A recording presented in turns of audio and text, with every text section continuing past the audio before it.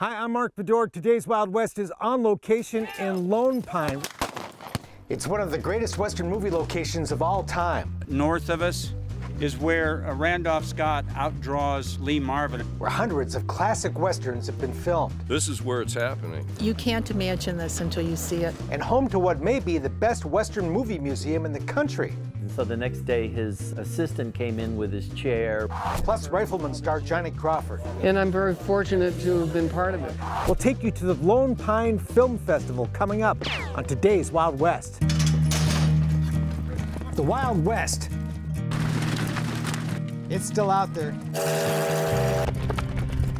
We'll show you how to find it. This is today's Wild West. When all hell breaks loose, you get him. Come on, get him. Making movies on location in Lone Pine, California. How's your exposure and everything? Looking good? The reenactor group known as the Ghost Riders are shooting a film and lots of blanks in one of the greatest Western movie locations on Earth, the famous Alabama Hills, on the eastern slope of the Sierra Nevada mountains, just outside Lone Pine, California. Here in the shadow of Mount Whitney, tallest peak in the lower 48 states, more than 400 movies have been shot since the 1920s, most of them Westerns. A few steps north of us is where Randolph Scott outdraws Lee Marvin, and Lee Marvin drops dead, and 7 Men from Now is right out here. And every Columbus Day weekend, that heritage is celebrated during the Lone Pine Film Festival. This is the Lone Ranger Canyon, where in 1938 it was the first on-screen telling of how the Lone Ranger became the Lone Ranger. Movie fans come from all over the country and around the world to walk in the footsteps of the Lone Ranger and most any other Western star you can think of. It's cowboy land out here, you know. There's no other place like it. John Wayne filmed here, as did Clint Eastwood, Roy Rogers, Dale Evans, Gene Autry, Hopalong Cassidy, Randolph Scott, and so many more. Reenactor John Kircher has been coming to Lone Pine for more than 30 years. Oh, this is like waking up to a dream.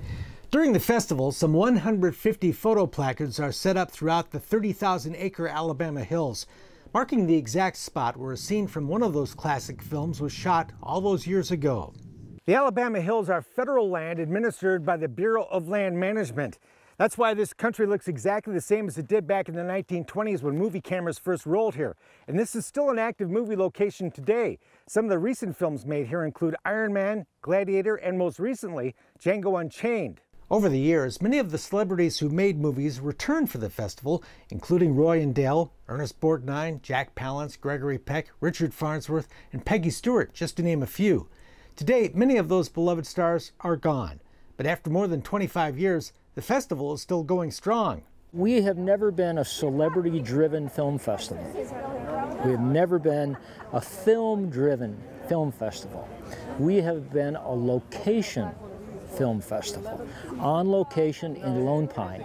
That's the deal. For those people to go out into these rocks and stand where Roy and Dale stood, to stand where Jack Palance stood. While celebrities may not be the focus, they're still a big part of this event, like Diamond Farnsworth, son of Richard Farnsworth, stuntman, stunt coordinator, and second unit director for the hit TV show NCIS. My dad loved to come up here, and he loved it up here. He worked up here, and the people up here treat you really well. And when they started inviting me up here, I just kind of connected, and it was a great feeling to come up here with all these people. And we used to have a lot of older gentlemen that would come up, the old actors, and it was just so great to hear them talk. And that's part of our history, you know, of the old West and stuff. And best of my ability, I'd like to keep it going on. And today, even actors who never worked here are excited to come to the festival, like Bruce Boxleitner.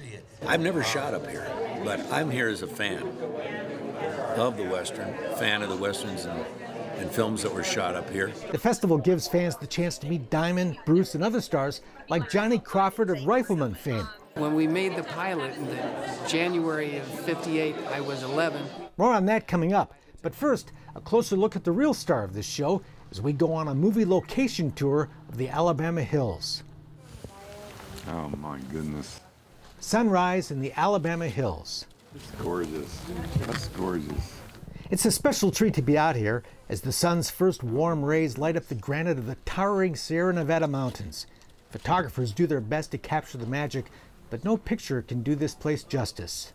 Even though you've seen it, on film or on TV, it's not until you come here that you can really, really appreciate it. Our tour guide is cowboy poet Larry Maurice, a horseman who's ridden many of the same trails as the Hollywood heroes who filmed here. A lot of the, the real get after it type scenes are actually done out in the off the road out there. The footing is just great, and it's soft, and I had the great fortune of letting a couple of horses go 9-0 through this stuff, and they love it. I mean, it's just really kind of cool. The demographics of the film festival admittedly skew a bit older, but classic Western movies are still a big attraction, even to those born long after they were made. Well, I'm pretty obsessed with a lot of old Westerns, but especially the Bud Bedecker, Randolph Scott ones, and just because they were pretty much all filmed up here, it's great to just kind of be where those movies were made. And then it's nice to just be around a lot of other people who are also kind of obsessed with Westerns. The Sunrise Gathering kicks off a series of tours of the Alabamas offered during the film festival. And so now we're going out again to see where Wire uses a weapon to shoot Davidson. Guided tours of the rocks take fans to the exact spot where scenes were shot. So this is where they finally escaped their bindings, Hoppy, California, and Lucky. Don Kelson is leading a brand new tour of the locations of Hopalong Cassidy's 1941 film in Old Colorado.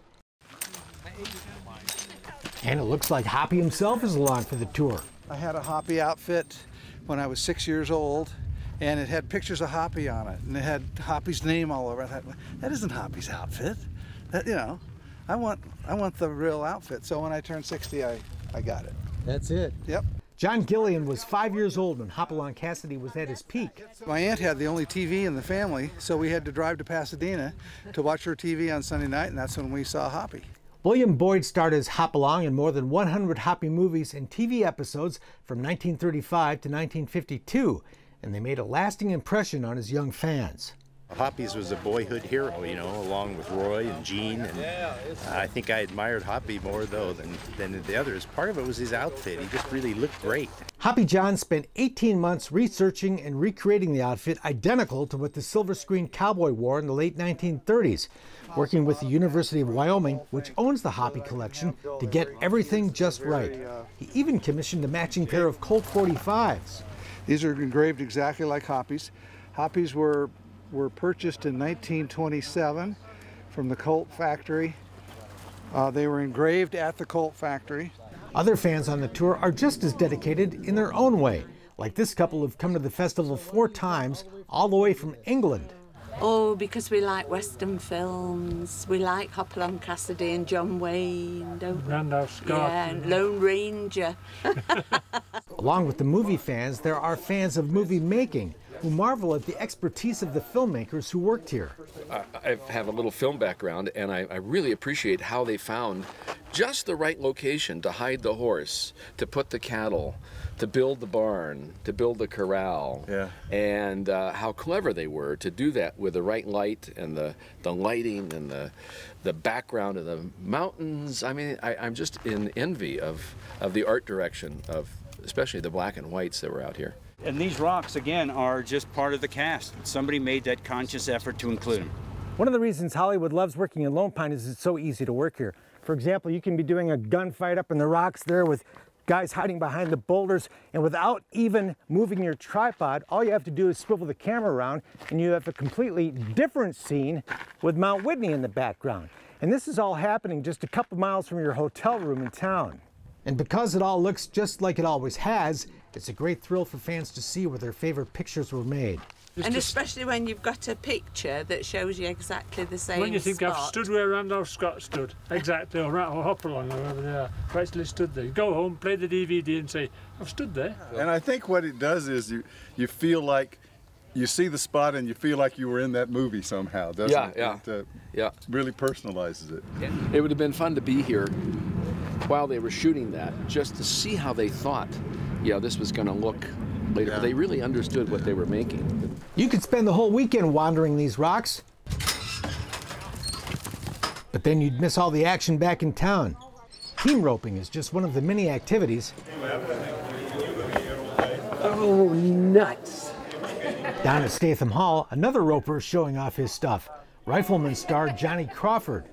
Monty Montana gave me a cotton rope on one of their very first episodes. Johnny will be forever known with Chuck Connors as father and son, Mark and Lucas McCain in The Rifleman. And I'm very fortunate to have been part of it, you know? And I'm proud of it. Yeah. And let's see if I can do a rollover here.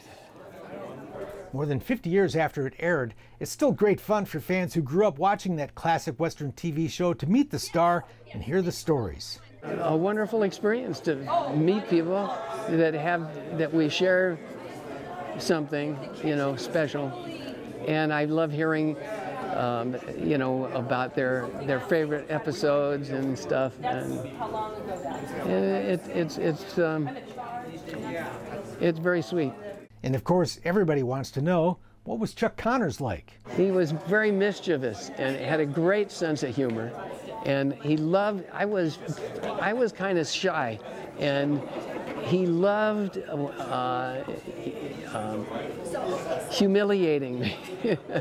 He would say, Johnny, here, I've got to get something at the drugstore, or something.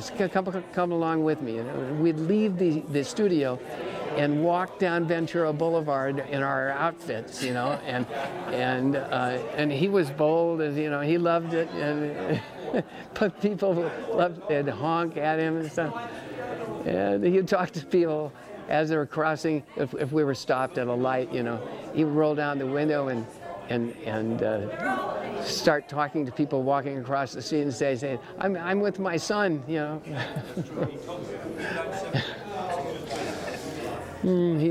He was crazy. We ran into Johnny a bit later at Rob Word's memorabilia table. Johnny's one of the few that knows who some of these obscure character actors are from the press books. Like Singing Guns, he knew that it was Vaughn Monroe that was the star. It was an era when we expected our heroes to set a good example, and they did. Just steps away, we meet Cheryl Rogers Barnett, the daughter of Roy Rogers and Dell Evans, signing copies of her latest book. I thought she was a neat lady until they got married, and then I gave her fits, so thank God she was a saint because she put up with me. Cheryl grew up hanging out at the Republic Picture Studio in Los Angeles, where her dad made many of his movies. Growing up at a studio was such fun. There was no Disneyland when I was a kid, so having access to the wardrobe and the makeup department and going out to what they called the tank, which was a big pond thing, and watching them do battle scenes, you know, with ships and all out there. I mean, it was a great place to grow up. Lone Pine is a special place for Cheryl. Her dad made his very first movie here, and Dell Evans made one of her very last public appearances at the festival. They were really special people. I mean, they were so incredibly talented. This is a great experience, you know, to have people come up and tell you how much watching a movie had meant to them, or how much, you know, seeing my grandfather. Some of these folks had actually run across him in real life. The grandson of actor Joel McCrea and actress Frances Dee, Wyatt McCrea is a cherished regular at the festival. The actor, MC, spokesman, and producer comes to Lone Pine to keep the memory of his beloved grandparents burning bright, and fans appreciate the effort. People appreciate being able to have some connection to, you know, to somebody that meant so much to them, and even if it's a different generation, they still they feel that there's something special about being able to shake your hand or talk to you, you know. So and that gives me a lot of, you know, a lot of good feelings to be able to communicate to that to them, and to be able to share that with them, share that experience. That's Duke. But the Western is not a thing of the past. And Eric Heisner and Al Bringas are working to make sure of that. The romanticism of the horses and the landscapes is still out there, and people are hungry for that. We meet a lot of people that want to keep the West alive also. So it's not just us. I mean, we're the ones that are actually producing it and trying to make it happen, but the audience is there for us. Eric's written a Western novel and produced an award-winning Western film, which he shot in the Alabama hills. Al is an artist.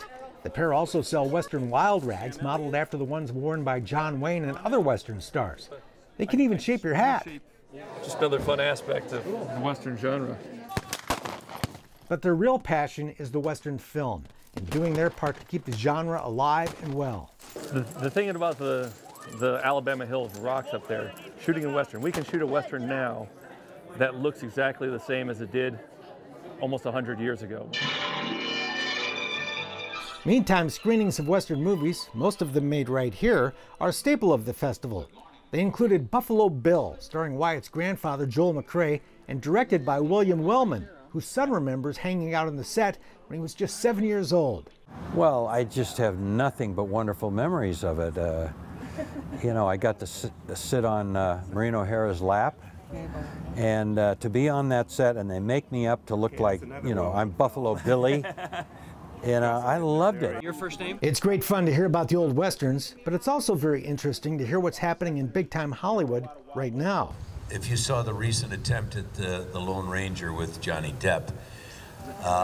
Actor Bruce Boxleitner, stuntman Diamond Farnsworth, screenwriter Robert Knott of the Ed Harris Western Appaloosa, and LA Times film critic Kenneth Turan offered their fascinating insights during one of the weekend's many panel discussions.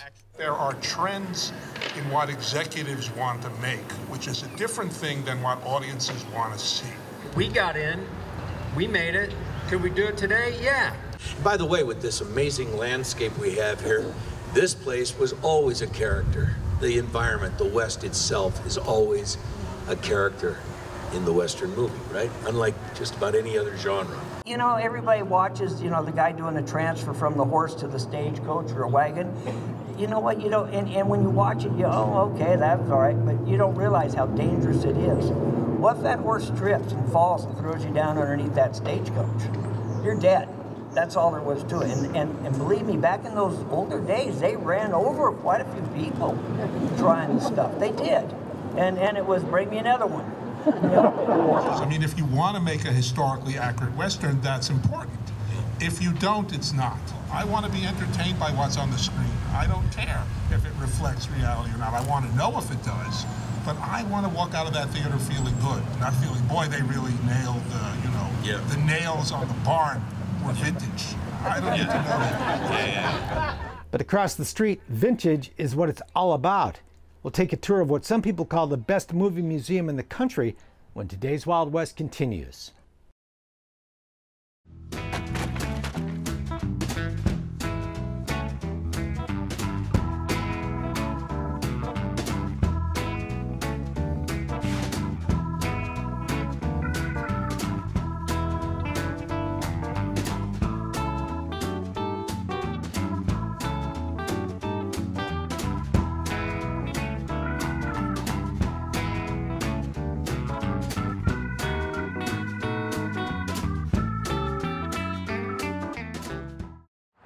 The success of the Lone Pine Film Festival got people talking about building a museum, and in 2006 that dream came true thanks to a generous donation by Beverly and Jim Rogers.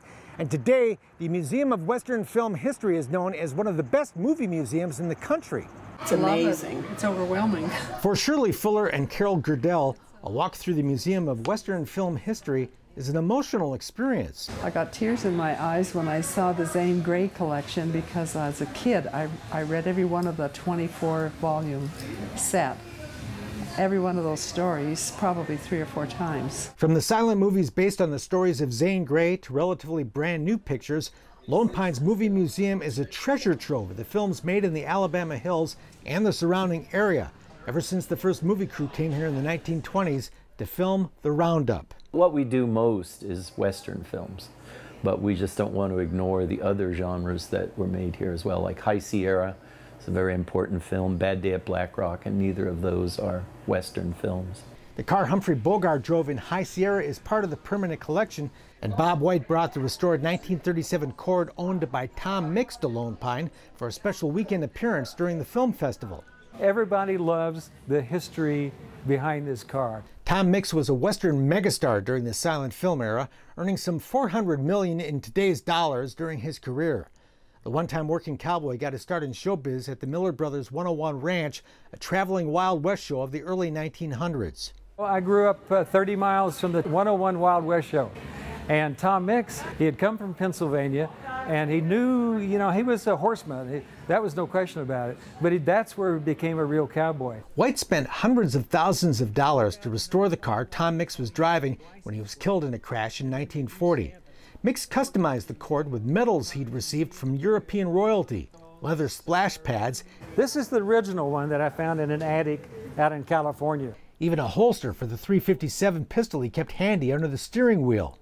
Now the neat thing about that is his daughter, Ruth, they'd go around from circus to circus, Tom Mix's circus, and he'd say, grab the wheel, and she'd grab the wheel and he'd pull that gun out and start shooting rabbits and squirrels and telephone poles and anything that he wanted to. So she used to get mad at him because he'd do that to her all the time. And Jack Hoxsey, who most people have never heard of. But we're trying to change that. Jack Hoxsey, Ken Maynard, and Buck Jones are among the other silent screen cowboys you can learn about in the museum's early years display. That's Ken Maynard's hat. And these are his chaps. And his gun and his gun. Now, whether that was actually used in a movie, I don't know. The post-war exhibit shows a different kind of Western emerging after World War II, with new stars, new themes, and new roles for women. They had the adult Western then, which was quite different than Hopalong Cassidy and Gene Autry and Roy Rogers. Randolph Scott made lots of movies in Lone Pine. Today his hat, boots, and gun belt are on display, along with a rare poster that shows an alternate title for the classic movie Ride the High Country. But they changed the name just before it actually got distributed across the country to Ride the High Country. That was considered a more exciting, marketable name than Guns in the Afternoon. Yellow Sky, starring Gregory Peck, was made in the Alabamas. The museum owns the working script of director William Wellman. And when he had shot the scene that he was happy with it, he would exit out. So that's why there's X's on it. But he made all these comments about, would you see this guy sweat? So, you know, he was thinking, do they needed to show that cowboy sweating, for instance, and all kinds of details like that. So it's very interesting. We're very lucky to have it. The very thorough Lone Ranger and Hopalong Cassidy exhibits bring back memories for many baby boomers. The museum has a vast collection of memorabilia from both. The Hoppy collection is especially impressive. There's even a Hoppy bicycle. And it's in primo shape. The Singing Cowboy exhibit, of course, includes Roy and Dale, and the car Gene Autry's horse jumped over in Trail to San Antone. Joe Irigoyen, it's supposed to be Gene Autry, but it's Joe Irigoyen jumping champion over the car. There's movie guns. We have the sawed-off gun from Wanted Dead or Alive. And the tools of the trade of the stuntmen and women who brought that Western action to life. They call it a jerk vest. They would tie ropes or cables onto it and pull the rider off the horse, and it would look like he was shot. Along with the Westerns, there's the Easterns, movies like Gunga Din, where the Alabama Hills played the Middle East, Asia, or India. I had someone who joked, they said, from every country in the world you can see Mount Whitney, because we played so many. We've even played, of course, Planets in Outer Space and the Backside of the Moon. Hollywood still comes to Lone Pine. The original Tremors shot here, along with G.I. Joe, Gladiator, and Iron Man. And most recently, Quentin Tarantino's Django Unchained. And so he was always asking me to take him around the museum. And he said to me one day, he said, I want my exhibit to be better than Iron Man's exhibit. And I said, well, we can't afford you, Quentin. Your stuff comes up, everybody bids on it, and that's like our budget for the year. And so the next day, his assistant came in with his chair with a signed script that won the Oscar, signed by Jamie Foxx and all the stars that were here. And then he calls me in June of that year and says, can you come down and pick up the dentist wagon? Just 8 years after groundbreaking, the reputation and collection of the Museum of Western Film History has grown to the point where there's talk of doubling the museum's size. Inyo County Film Commissioner Chris Langley is happy to welcome most any film project to the area, but would especially love to see more Westerns made here. And although the West was really only a 20-year period, it has framed who we are. And people are always drawn to that. John Wayne, I still would want on my side. You know, a lot of people are still hungry for the Duke. John Wayne lookalike Jake Thorne was one of those reenactors shooting film and blanks in the Alabamas during the festival. He's been gone for over 30 years. What's great about what I do is I can make him come to life. He came all the way from North Carolina to be here. I did. I mean, this is where it's happening. For Western movie fans, this is where it's always happened, where Hollywood's made the West come to life, and where it still does for those who love it. I've tried. I don't think you can explain it to you. You either love it or you don't. But the people that love it really love it, and they know what we're talking about. It's something that you got to have. I don't think you learn it. It's in your heart. It's just watching those old movies. Makes you feel good about this country and what you can do on a horseback. If you're one of those true believers, the Lone Pine Film Festival and the magnificent country and heritage it celebrates is not to be missed. That's it for now. We're back next time with more cool stuff from today's Wild West. I'm Mark Bedore. We'll see you down the trail. For more information on the people and places featured in today's Wild West, or to order show DVDs and books, visit todayswildwest.com. Next week on Today's Wild West, we'll take you for a ride on an authentic wagon train. Push 'em on, push 'em on! Just part of the action. As we saddle up with the Reno Rodeo Cattle Drive. Don't miss it.